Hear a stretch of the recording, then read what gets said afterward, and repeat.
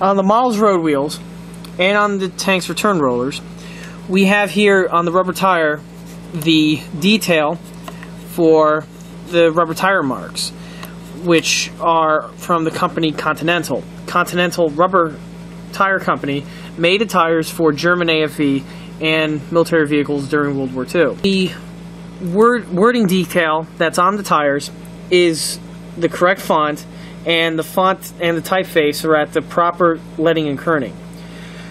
The only purposely done mistake done by DML was that they purposely spelt the name Continental wrong.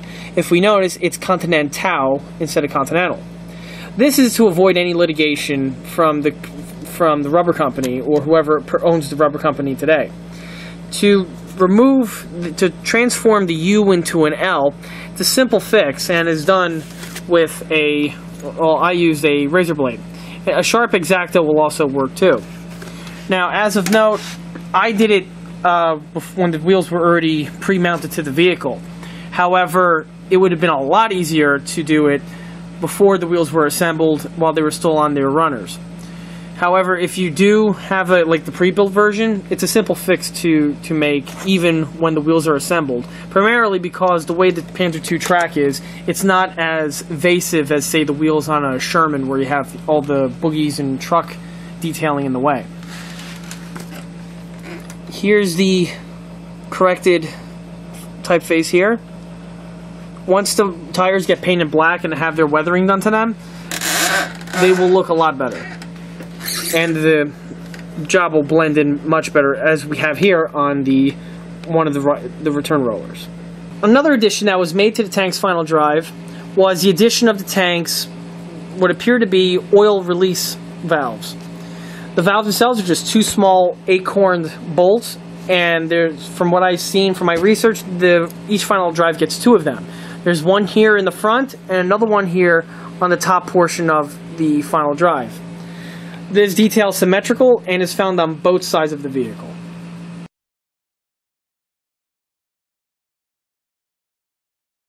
While working on the tank's front, it's important to note that there's some portions here on the front transmission cover that DML omitted. These would be the tow cable locks and the tow shackles that would be mounted here on the front. For these parts, instead of scratch building them, they are currently offered on the market by 6-scale icons. Here go the 6-scale icon components here, starting with the tank's front tow cable system. It comes with the tow cable end caps. These caps here would actually be fitted to that real steel cable, thus giving you the illusion of having the cable actually wrapped around the eyelet here, and some other small fasteners. As mentioned earlier, it has a steel cable. And these here are the tow cable mounts. These mounts are all cast in white metal and are very durable and mount flush with the tank's transmission cover, in that they're the perfect shape. They're not oblong or anything like that. They're very nice pieces and highly recommended if you're building a Panzer II. The tow shackles are the same story. They come unassembled. You get a bag full of fasteners and some photo etch parts along with some chain. And here goes a close-up of the type of detail that you get with the front tow hook. Again, just like the tow cable mounts, it is a perfect circumference with the front transmission cover. And all these pieces here will assemble. You get the front tow pivot and several lock pins. Also included are some instructions, and as well as, if you need to look at some pictures, he has pictures of them on his website, which is listed over here below. With the aid of the pictures on the website and the ones from the assembly instructions, these will assemble very quickly and will be mounted to the vehicle. Here go the 6-scale icon components fully assembled and mounted to the vehicle. As you can see, they give the vehicle a lot of detail that is missing in the original kit. The parts themselves assemble very easily, and once the model is fully painted, the supply chain will be added to these locations here.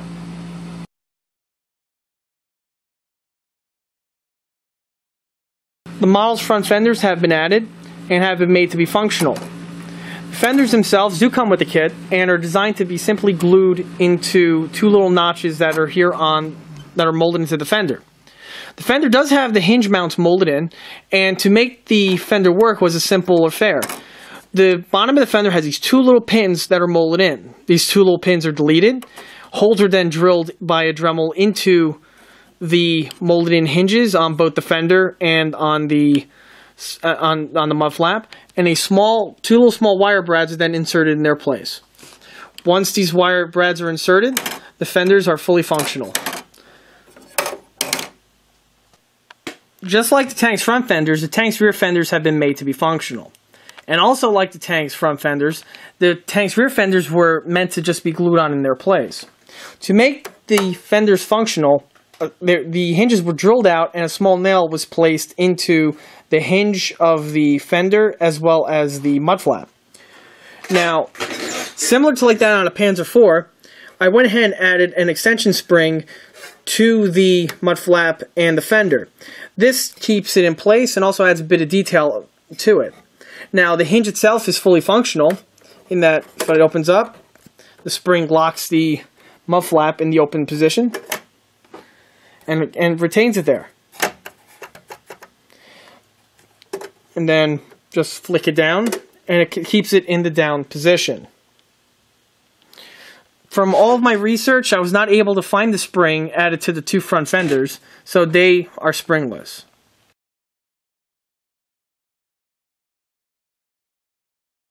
Moving up and down the fenders, we can see that the tank's rivets have been added.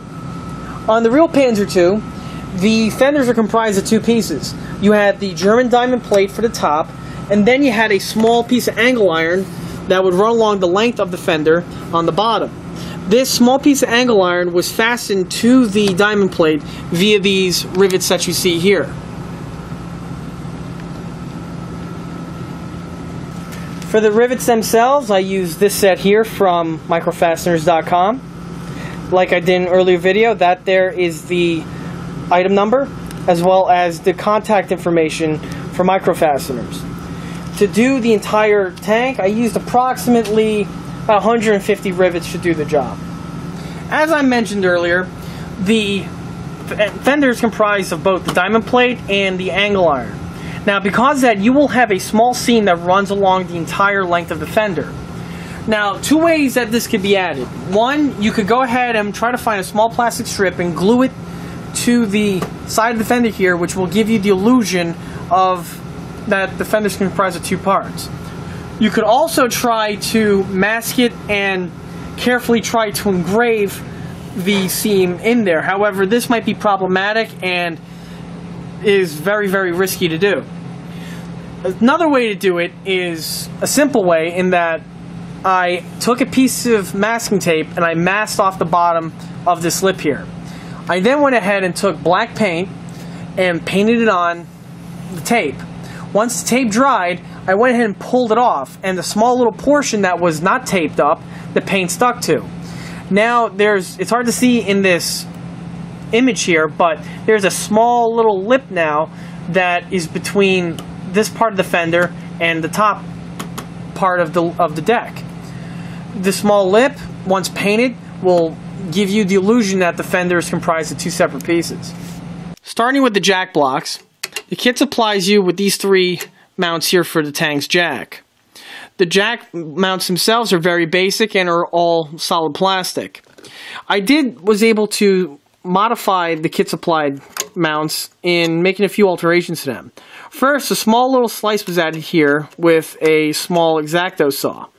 This slice here allows you to slip the jack in once painted, and it also adds the proper line that should be there, since these pieces are not molded one piece.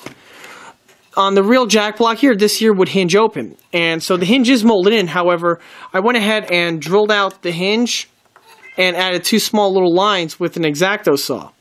This gives you the appearance of the hinge. The jack itself will be added once the model is painted. For the jack block itself, the kit does supply you with a plastic jack block. However, as you can see here, the block is very basic in detail and will not be used. Instead, a wooden block will be added once the model is painted. For the block mount itself, I went ahead and used the EastCoastArmory.com block mounting set, but instead of the actual hinge that is used on the other sets, which are more designed for Tigers and Tiger IIs, I went ahead and fabricated the hinge mechanism all out of brass. The mechanism itself is fully functional in that if I remove the wing nut, the piece hinges open, allowing me to install the jack block. Once the block is installed, I could then go ahead and secure it down again. These pieces, if you notice, are actually bolted to the tank's fender, which give a nice secure fit, as well as match the tank's detail integrity. As we can see, the tank's tool clamps have been added and fabricated. The tank does supply you with the tools needed to build a model. However, I wasn't exactly very impressed with the way the clamps were molded into the tank's tools. I always like to replace the plastic handles with real wooden ones. This will be done. Some parts, like the shovel and the axe, will be recycled. I'm going to cut off the plastic handle and just mount the wooden handle to the tank's shovel blade. However, because of this, the clamp will not be needed. So rather than go ahead and try to modify the clamp, I went ahead and used a set of my brass ones. The brass clamps are fully functional and are soldered together, as well as they're mounted and fixed permanently to the tank's deck via fasteners. Also, as of note, because I was replacing the tank's tool mounting system, the tank does have several holes that are molded into the deck for you to plug the tools in. To delete these, I had to first put some masking tape on the bottom of the fender, and when I had some resin, I went ahead and poured some liquid resin into these holes.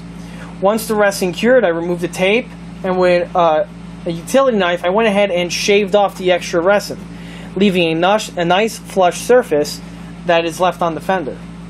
Here goes the tank's right-hand side fender detailing. The right hand gets a little bit less detailing than the other side, but over here is going to go the tank's wire snipper. And there's a small little wrench handle, as well as a small little toe S that goes into these two clamps over here. Like I mentioned on the other side, the kit version of the wire snips will not be used. Instead, a new version will be used in its place, and because of which a new mount had to have been added.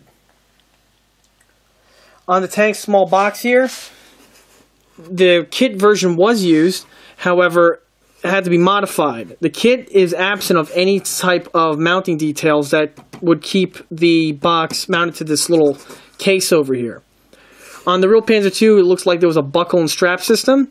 I used one of my resin non-functional latches on the face, a small brass strip for the actual buckle, and on the back, I recycled a piece from a Sherman tank. Another mod that was made to the tank's rear storage bin was the addition of the bottom plate floor. Prior to this, the stock storage bin is hollow and is just a hollow cavity in that there's no floor to it. So when you put it onto the vehicle, and if you look down, you'll see nothing but empty space. For the floor plate, I just fabricated out of simple sheet styrene, and if you notice, I brushed on the tank's base coat. This is so that there will always be base coat on it, and you won't see any plastic or any of the raw material showing. And the part that is exposed will get hit with the airbrush, and it'll give it a double coat.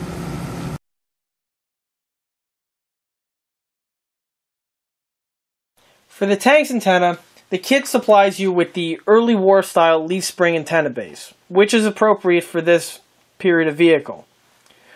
The leaf spring antenna base, the way it worked was the antenna itself was held in place with a system of 4 leaf springs, 2 on one side and 2 on the other side.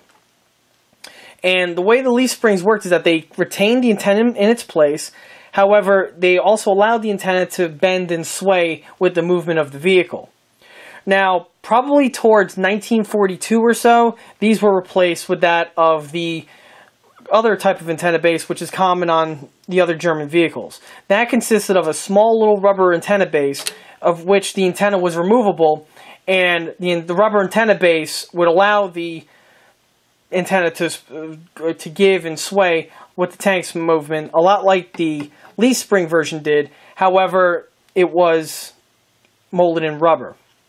One unique feature about the early war leaf springs is that they had the ability to retract, and the antenna wire will retract into this wooden channel that we have here running along the fender of the vehicle. This was also present on the Panzer IIIs as well as the Panzer IVs.